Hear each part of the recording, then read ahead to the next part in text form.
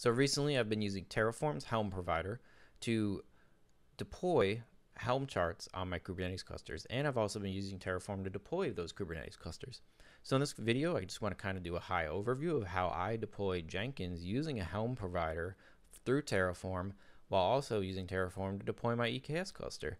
So I deploy an entire Kubernetes cluster and my application on top of it in one go, and it takes about 15 minutes to deploy.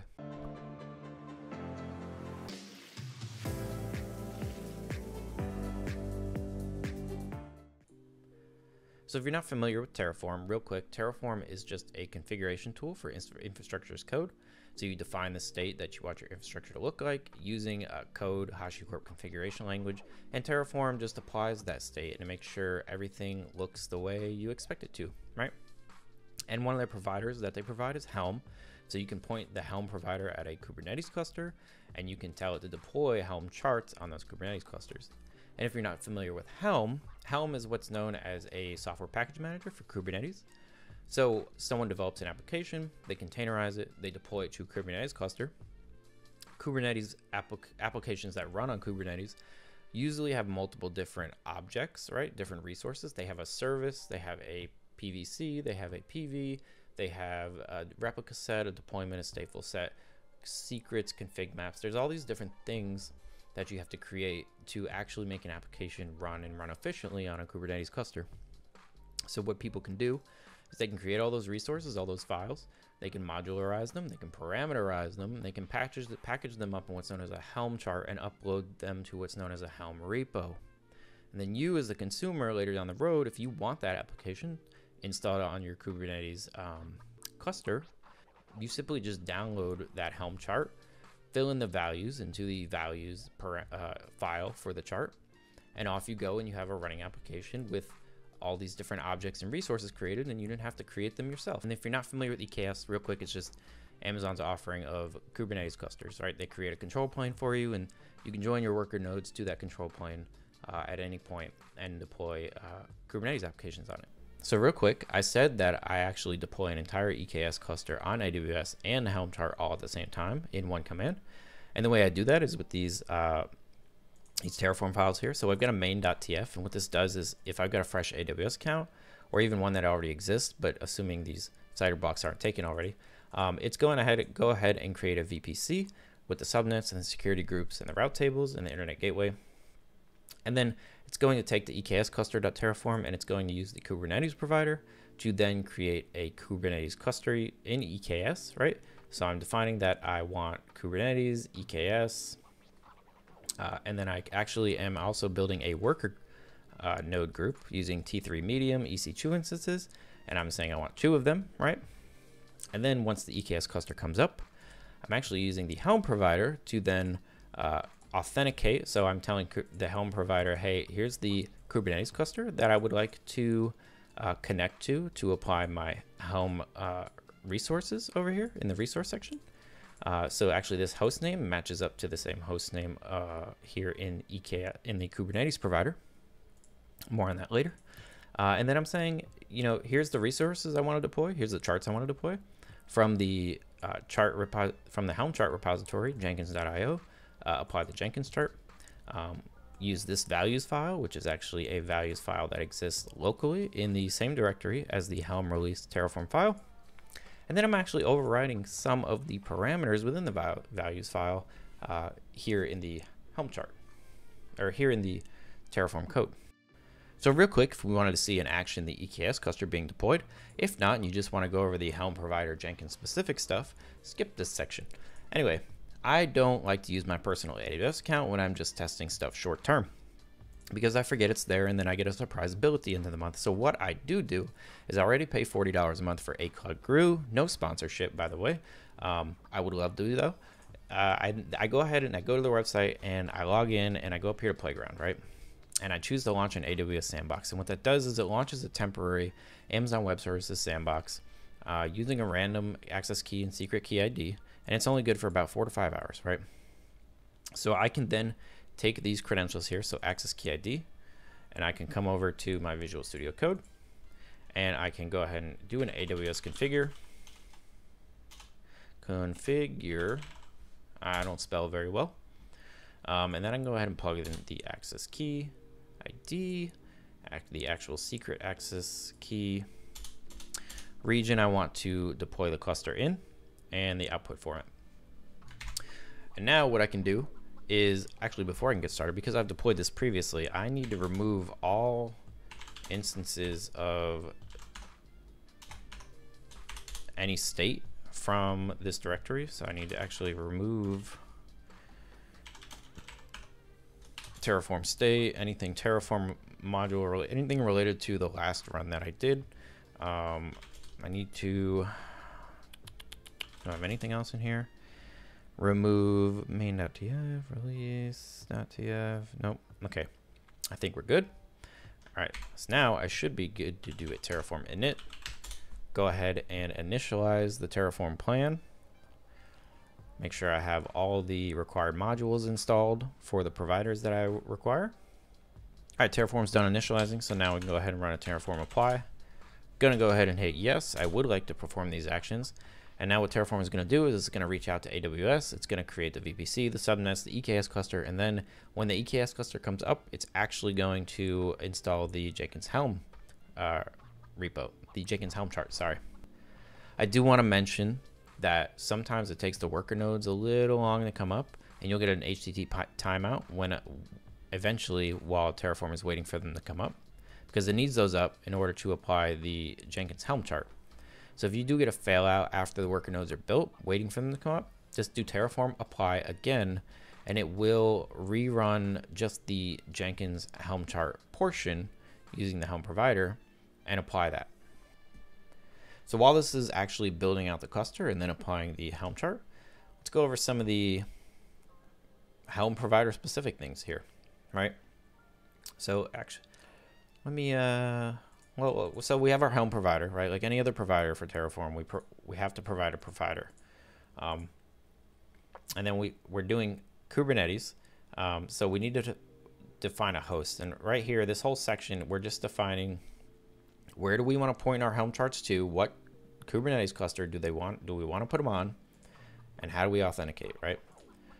And if you actually look at the documentation, there's different ways to authenticate. You can just pass a straight kubeconfig file.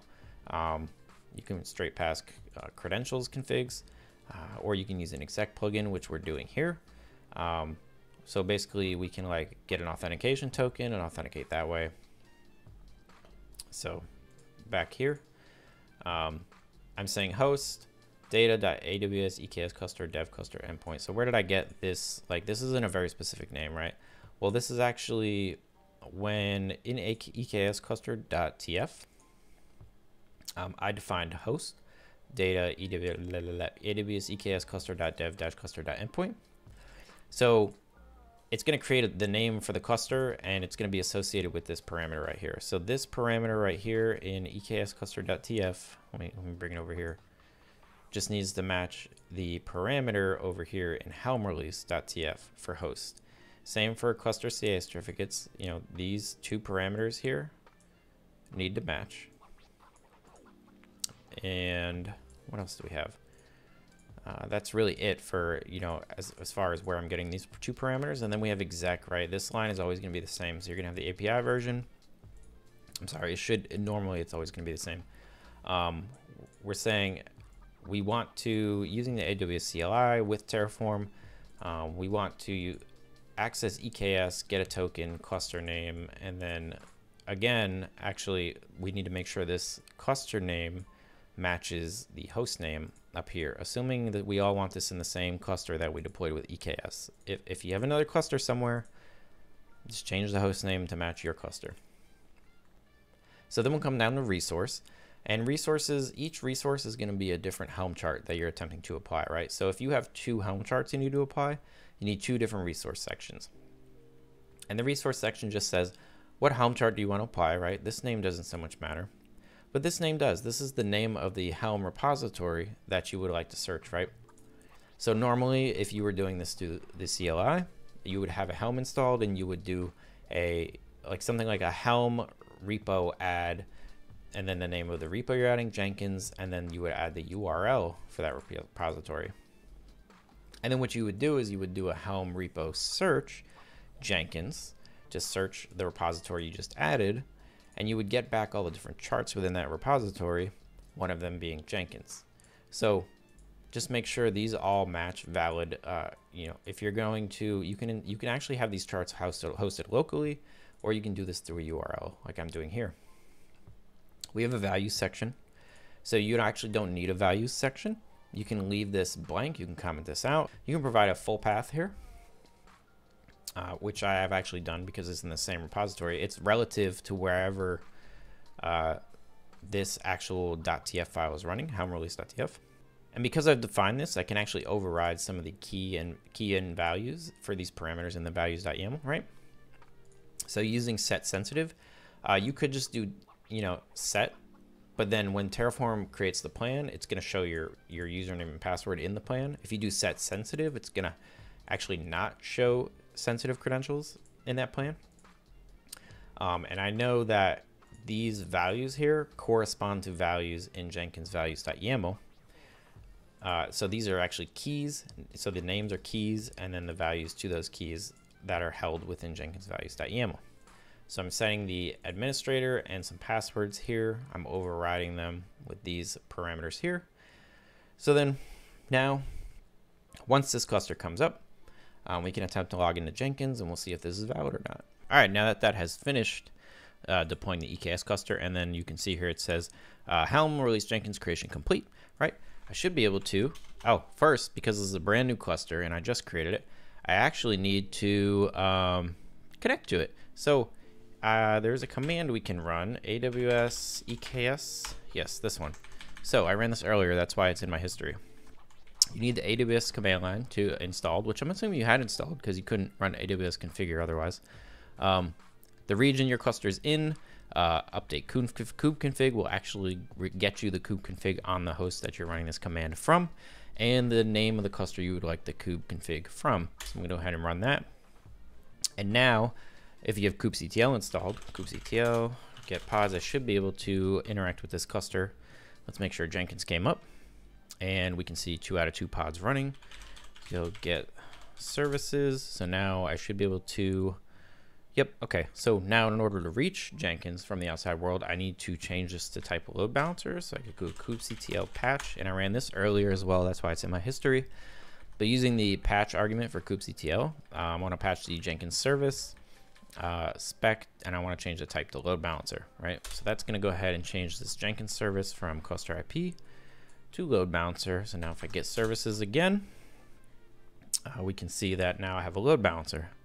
So this will be the actual DNS address that was created by the network load balancer that was created by Elastic Load Balancing Service in AWS as soon as I created the load balancer type service, which is a feature of EKS. So I'm going to copy this, and I'm going to come on over to my browser, and let's just do it here, 8080 HTTP, and the Jenkins pods take, so this is normal, the Jenkins pods take anywhere from 3 to 5 minutes to actually fully initialize, which means this isn't going to resolve to anything properly until it does. So I'll come back once this is done. All right, so Jenkins has successfully launched, and I'm successfully connected to it on port 8080. So now I should be able to log in using that admin username and password that I had set in the values section of the Helm provider resources section. And there we have it. I'm logged into Jenkins. That was super quick. It only took, one command to deploy the cluster. And yeah, maybe we had to fill in some values to match what we wanted. But the point is, we deployed an entire Kubernetes infrastructure and a production application on top of it in one line of code, basically. Terraform apply. Hey guys, thanks for watching. If you could, click the link in the description to buy me a coffee, help support my new PC fund. I can't really record in 4K or encode 4K very well because my PC is so old and crappy. So support if you like content. There'll be more coming, and subscribe. Thank you.